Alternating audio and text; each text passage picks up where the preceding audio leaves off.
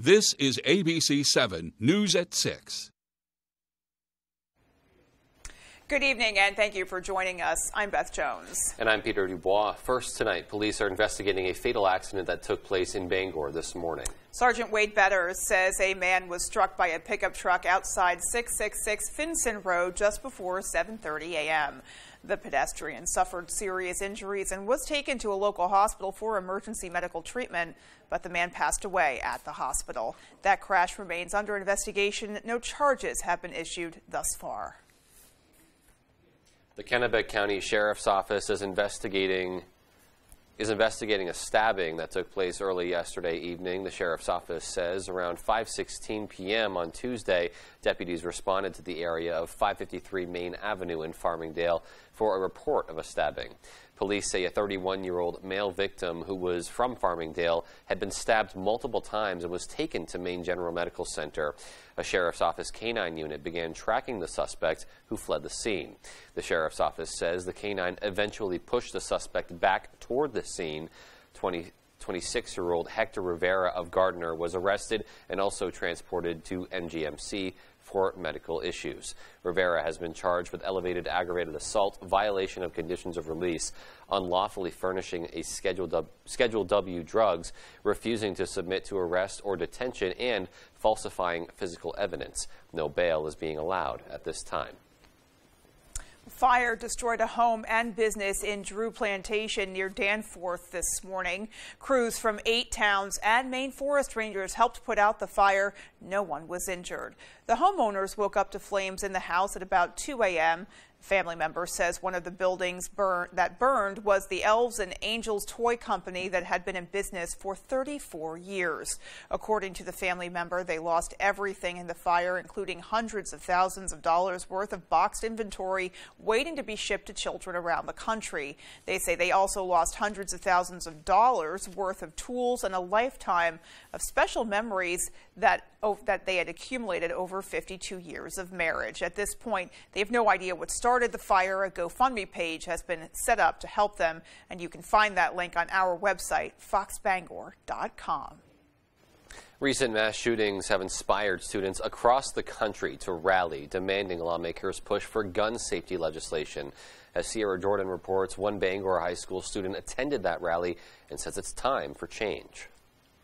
We are here today to demand our senators do their jobs.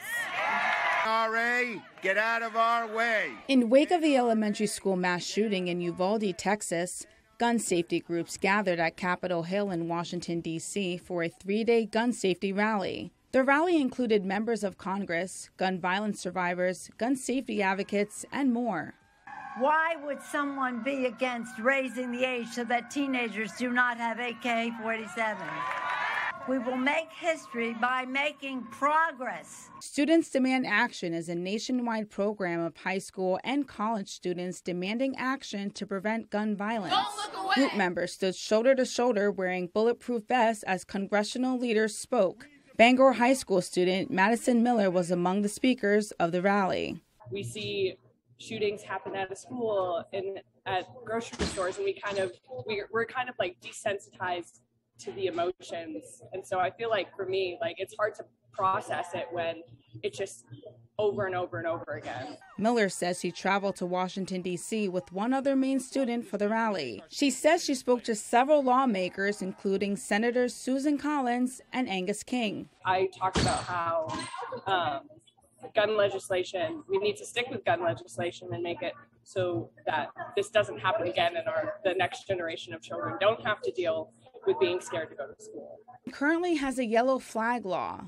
This permits police to take away guns from people who are a danger to themselves and to others. However, Miller says Maine should explore enacting a red flag law to prevent mass shootings in the future. If you can regulate like cars and stuff like that, I think there are reasonable ways to regulate gun ownership and make it more safe and more responsible. I'm Sierra Jordan reporting for ABC 7 and Fox 22. The Department of Inland Fisheries and Wildlife has announced Maine's annual Moose Lottery Festival will take place this Saturday, June 11th, at the Jackman Town office. The annual event attracts hunters from around the state anxious to hear whether they will be one of the roughly 4,000 hunters selected from a pool of nearly 70,000 licensed hunters. Being selected from the lottery provides a chance at the hunt of a lifetime, and the festival celebrates that accordingly. A variety of events will kick off at 10 a.m., including but not limited to Moose Mania monster truck rides, face painting, and a bouncy house. Gotta have a bouncy house. Live music, axe throwing, crosscut sawing, as well as a number of stage presentations like a moose calling contest and a comedy show. At 2 p.m., the drawing of the lottery will commence, which is expected to last about 3 hours. There is no charge to attend the lottery, and the names of permit winners will be posted on the department's website by 6 p.m. that same day. Well, Governor Janet Mills announced today a $15 million investment for state parks across the state. As part of the Maine Jobs and Recovery Plan, the funding will allow for better visitor experience, structural upgrades and maintenance, and improvements to safety and environmental standards. Department of Agriculture, Conservation and Forestry Commissioner Amanda Beal, Bureau of Parks and Lands Director Andy Cutco, and others made the announcement, which they say comes after a successful 2021 tourism season during which the state welcomed more than 3.3 million visitors, generating more than $100 million for the economy. Beal talked about the importance of this historic investment. There hasn't been a lot of investment in state park infrastructure in quite some time. In fact, it's been about 15 years, and I think it was only several million dollars at that point. We know that this is going to put a huge dent in the kinds of projects that we really need to do for state parks. With the funding, the Maine Future Board has now approved more than 25 new projects, as well as other projects focused on preserving working lands. Something that most Mainers, I think, is really near and dear to their hearts. You know, we really care about our natural resources here in the state. I think we're really, we're very proud of them. We're proud of how it attracts people from all over the country and all over the world to come visit Maine and see everything, all the beauty that is here. Yeah. And then those of us who live here just treasure having this amazing resource right in our own backyard. So definitely important to safeguard it and keep it there for generations to come. Absolutely. And today maybe not the best day that people to are go out and wanting, see it, exploring the state, though, unfortunately. Yeah, we'll turn things over to Jeff Weller and take a first look at our forecast. All right, Beth and Peter, thank you. Happy Wednesday. Your first weather is brought to you by Scott's Recreation with offices in Turner, Manchester, Herman, and Orono. And all right, so today, temperatures, rain-cooled 60s out there today. That's all right. Tomorrow back up near 70, and even warmer temperatures are in the 5-day forecast. Lots of rain showers out there today, but now we are getting a break. There'll be a break tonight into tomorrow morning, but there is more rainfall on the way. It's not too far away either across the Great Lakes. That is moving our way for tomorrow and likely throughout the afternoon. Some locally heavy rainfall back in the forecast tomorrow. Our forecast tonight, though, is partly cloudy skies, actually mostly clear skies for a couple hours with low temperatures down near 50. Your full forecast is coming up. Beth and Peter. All right, so hopefully that rain that we were putting up with all day kind of takes its leave by tomorrow morning, but we'll see. Absolutely. At least things looking pretty clear overnight. Yep. Well, coming up on ABC 7 News at 6, how the Down East Family YMCA will be debuting its new Blue Lobsters program this fall. And the story of a lifelong Mainer advancing to the quarterfinals of an international fitness competition. We'll have that story and much more after this. Dirt. It's where we came from, where we play, and where we work. It's under our fingernails, sometimes in our teeth, and always in our blood. Dirt. Let's go get some on us. CF Moto. At Coveside Wheel and Ski in Newport. Nancy Pelosi, Chuck Schumer, and Elizabeth Warren, they're all attacking America's tech innovators. The left's radical liberal bill would take away the digital tools small businesses rely on, empower China to beat America in the race for new technologies, and increase the risk of cyber attacks. Why would Senate conservatives support this dangerous bill that threatens American innovation? Call Senator Susan Collins. Tell her to stand up for American jobs and America's security.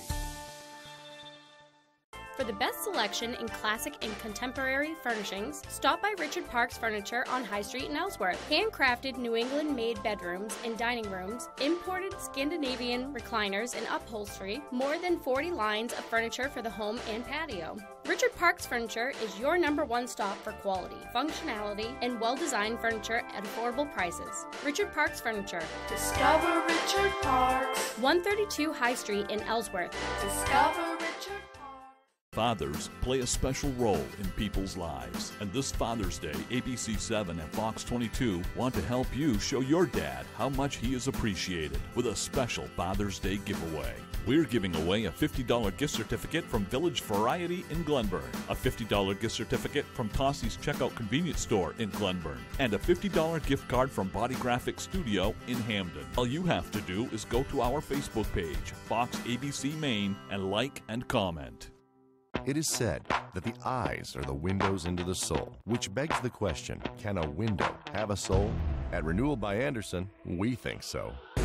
When it's a window forged from Fibrix and over 100 years of refined craftsmanship, the essence of who we are transforms into a superior, stunningly beautiful window. So yes, a window can have a soul. For a limited time, take advantage of this great offer. Find out why we are the better way to a better window. Renewal by Andersen. If you've been injured in an accident, tell them you mean business.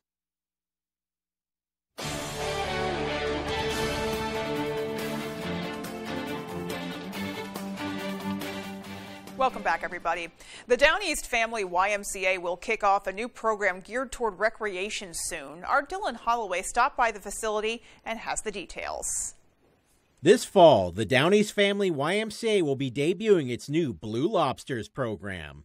According to Program Director Elizabeth Stanley, the initiative will fill a need in the community as part of the YMCA's For All mission. The Blue Lobsters program is a program for kids with disabilities that provides recreational opportunities for them so that they can take part in things like soccer, basketball, art, music, that kind of thing.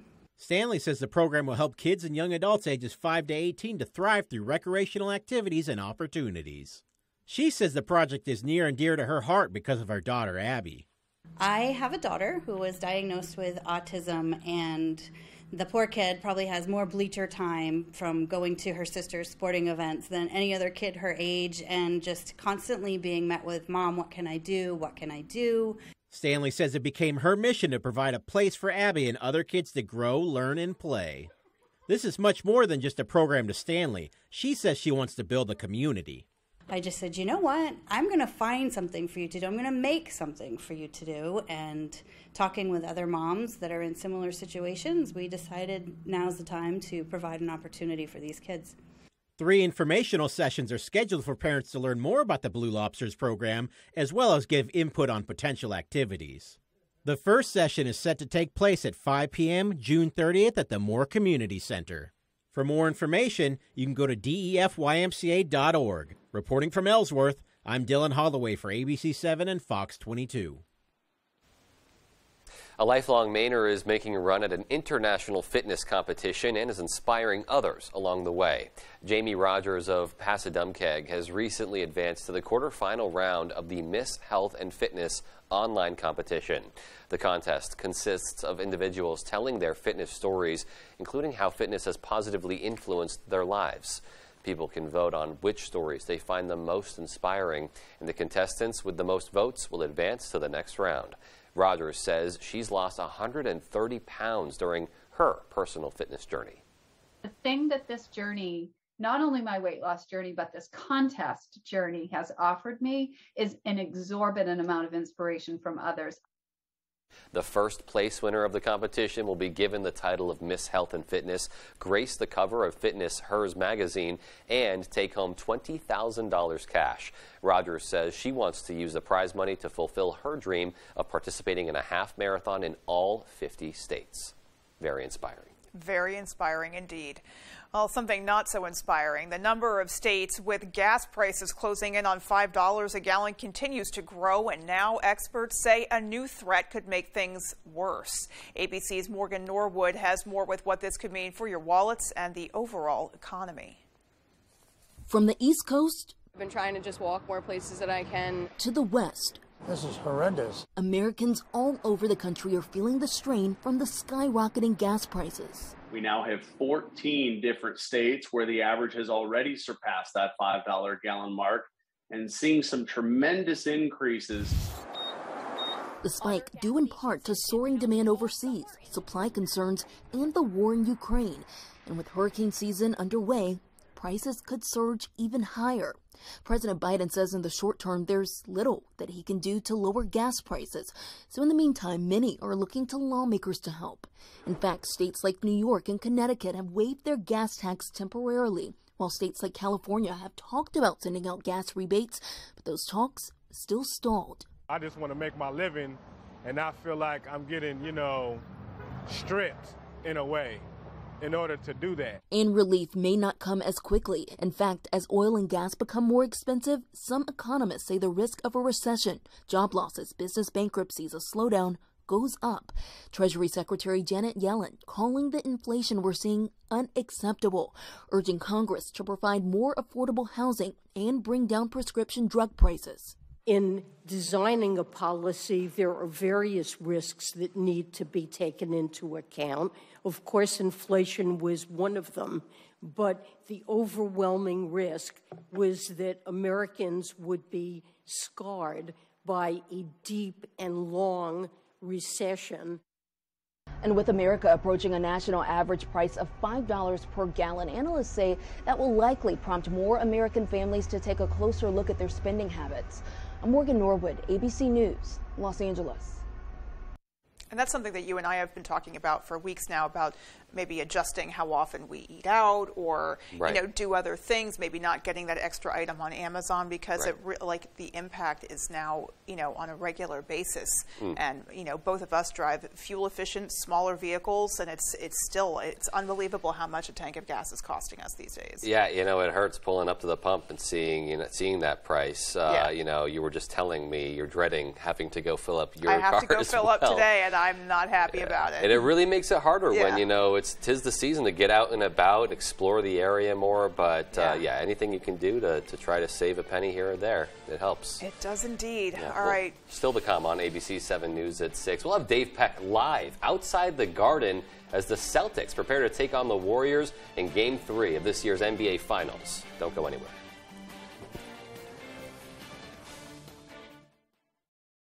Big trucks rule the road. They're dangerous, and they can cause big, bad injuries. But the big trucking companies don't stand a chance against me. I'm Jim with Lowry & Associates. If you've been hurt by a big truck, call the Twos. We win for you. Take your waterfront experience to the next level with a Shoremaster dock system from Hammond Lumber Company. Your Hammond sales representative will walk you through Shoremaster's many options and accessories and match you with the right equipment for your waterfront. And with Shoremaster, it's easy to make future changes or additions. Shoremaster docks are easy to install, but Hammond can arrange for professional installation if needed. And statewide delivery is available. Enjoy life on the water to the fullest with Shoremaster from Hammond Lumber Company. Hey Bangor residents, the City of Bangor is offering up to $2,000 in grants for income-eligible single-family homeowners if you install a new Fujitsu heat pump in your home. And Valley Home Services is an authorized Fujitsu installer. Up to $2,000. Combine that grant with rebates from Efficiency Maine, and you can have a new Fujitsu heat pump installed by Valley Home Services at little to no cost. Don't miss this incredible offer, Bangor. Call Valley Home Services today to see if you qualify. Hey, it's Eric from Green Bear 420. We've been in business since 2010 and going strong, so stop in and check us out. We specialize in glass art by over 100 local artists and even have live glass blowing. Plus, we carry incense, novelties, t-shirts, and hard-to-find items. We have tons of local products for the tie-dye wearing person in your circle of friends. Come see us at 531 Moosehead Trail in Newport. And remember, Green Bear 420, it's not just a store, it's a lifestyle. Dierks Bentley. Beers on Me Tour 2022, June 23rd, Maine Savings Amphitheater, Bangor, Maine. And he's bringing along special guests, Ashley McBride and Travis Denning. Dierks Bentley, live in concert. On sale now at waterfrontconcerts.com or Ticketmaster.com. Part of the Varney Insurance Concert Series. When Moosehead Trail Home and Hearth wants to know the local forecast, they log on to foxbangor.com. Want to help keep your neighbors warm? Moosehead Trail Home and Hearth is looking for HVAC technicians. Apply today at Moosehead Trail Home and Hearth in Abbott or on our website. Tonight's sports is brought to you by Mainly Supplements near the Bangor Mall. We provide a variety of protein, pre-workout, vitamins, and healthy snacks to fuel your body for a peak performance.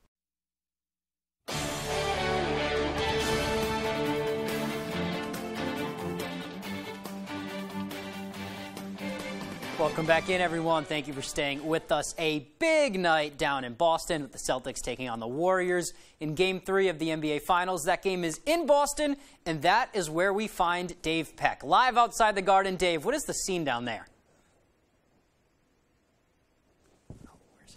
One side, you got Paul McCartney playing at Fenway Park. On the other side here, it is Game 3 of the NBA Finals. All basketball here. The energy has just been building and building and building as the day has gone on. But most recently, a lot of Warrior fans came in and overtook part of the Garden for just a little bit. Then the Celtics fans charged back with a cheer of their own, and rightfully so, because this is the first NBA Finals game played here at the Garden since 2010. Of course, in Game 1 of this series, it was the Celtics who were absolutely dominant over the Warriors here, shooting the three, but really kind of a disaster in Game 2. Ime Udoka benched the starters with over 10 minutes left, down by nearly 30. They turned the ball over 19 times, worth 33 Warrior points. And you could say what you want about the rest. Frankly, I'm tired of it, but the Celtics got bullied and maybe even a little bit rallied, especially by Draymond Green, too. We've seen this team have these sort of moments throughout the playoffs, whether it was against the Heat, whether it was against the Bucks. They've been able to come back and put together a good game after maybe a sloppy game. Discipline, defense first, that is going to be the key here as they get ready for Game 3. You gotta trust and understand and believe in your teammates and in the game plan. So, it's not getting ourselves too far into traffic to where we only have one decision and it's not a very good one. So I think that'll help us a lot, just making things very simple for us. Got to have carryover and consistency in that area. We looked at the numbers overall. We're 13-2 when we have 15 or less turnovers in the playoffs, and we're 0-5 when we have 16 or more. So that kind of tells the story. And just one more quick stat for you. Historically speaking, and you've probably heard this, if not now, you'll hear it at least during the broadcast on ABC, the winner of a Game 3, when the series has been tied at one apiece in the NBA Finals, has gone on to win the title 82% of the time. So for me to say this is a big game is just basically a waste of breath. We'll have plenty of coverage throughout the night at 10 o'clock on Fox 22 as well. During the game, we may even stop into one of the local watering holes and get some authentic voice of the Celtics fans. And then, of course, we'll see you after the game right here for a full report on ABC 7. For now, we'll send it back to Tyler in the studio. Thanks for that, Dave. Wish you were closer. I'd say save me a spot at one of those watering holes. The first NBA Finals game in like 12 years in the city. I remember the first one I watched back in 2008, and I got to say, I've been following this team just as much, if not more, as those C squads from my childhood. All right, moving on now in some high school sports playoffs. Continuing today, a lot of teams taking to the turf to avoid the rain and puddles and whatnot. Lacrosse, no different. Brewer Witches hosting their first playoff game ever. Mount Ararat, they are the visitors, and they are trying to pull it out. Back and forth all game. Close one early, Witches up 5-3. Eagles coming back. B-Button here fires it through the 5-hole. It is a 1-goal game. Coming back down now, the Witches answer back. This one, top Ched, right past the goalie. This was, like I said, back and forth all night. Mount Ararat coming back into this one. This one finds the back of the net. And then on the other end for Brewer, it's Ryder Goodwin. He's going to get some good positioning here on the catch. Sets him up nicely for the score. Witches led 7-5 at half. Would not give up the lead at all. Quick play here. Easy goal in front of the net. Bounces that one in. And Brewer goes on to win its first playoff game ever. 10-8 is the final. Alrighty, that's sports. Here's Jeff Weller with your full 5-day forecast. Jeff? All right, Tyler, thank you. Look what we did today. Low 60s for highs. Not normal, I know. Rain-cooled and cloud-cooled air out there today. Tomorrow, kind of the same story, followed by warmer temperatures in the 5-day forecast. Like tomorrow, we're going to get another round of rain showers in here, most likely through the afternoon. That will help to hold high temperatures tomorrow back in the low to mid 60s again. For today, lots of rain showers earlier, but now the skies have cleared out. There's some dense fog in there tonight. We'll get many hours now of some dry skies this evening into tomorrow before our next blob of moisture comes our way. That's working its way across the Great Lakes right now. There's quite a lot of moisture headed our way for tomorrow afternoon. Here's tomorrow morning, looking at rain showers getting going once again south and west of our area. But then by midday, looking at more rain showers. And by tomorrow evening, this is a batch of heavy rain. It's going to come through before, say, 4 o'clock tomorrow evening. That could be some locally heavy rainfall in there. That could lead to some localized flooding. We've had lots of rainfall across the area lately. And then that's going to push out of here tomorrow evening. And then we'll still keep a few showers going Thursday night and early parts of Friday. But overall, all of this should clear out of here before we get to the weekend. The weekend's looking pretty nice right now, especially Saturday, before we get some more rain showers potentially in here on Sunday. But overall, lots of rainfall on the way, so get ready for that once again after we get a break in the action tonight and throughout the day tomorrow morning into tomorrow afternoon. So I'm going to run this into Monday. We're talking another inch or two of rainfall is on the way, specifically more like later tomorrow afternoon and evening and early parts of Friday morning. That's when the heaviest rainfall is on the way.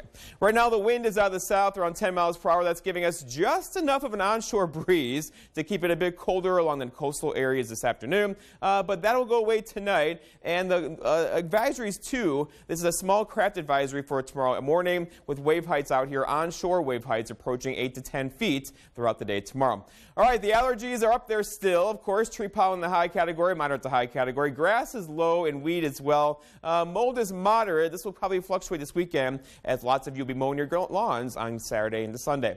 All right, going forward, though, temperature-wise tonight, 55 degrees for our low temperature. Lots of clouds out there. Some dense fog is likely. There'll actually be a couple breaks in the clouds several hours tonight into early parts of tomorrow morning. For tomorrow, all right, so the morning hours look pretty quiet, followed by showers and storms most likely by midday. Those will linger into tomorrow evening. Any of those most likely not severe, but locally heavy rainfall with high temperatures back in the 60s.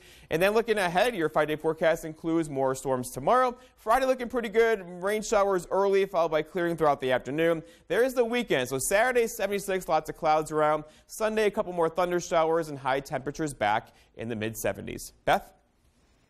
All right, so Boomer's coming our way tomorrow. Indeed. All right, ready. We'll be ready for it. Well, still more to come after the break. Stay with us. Shop Jordan's Furniture now, and it could all be free. Visit Jordans.com.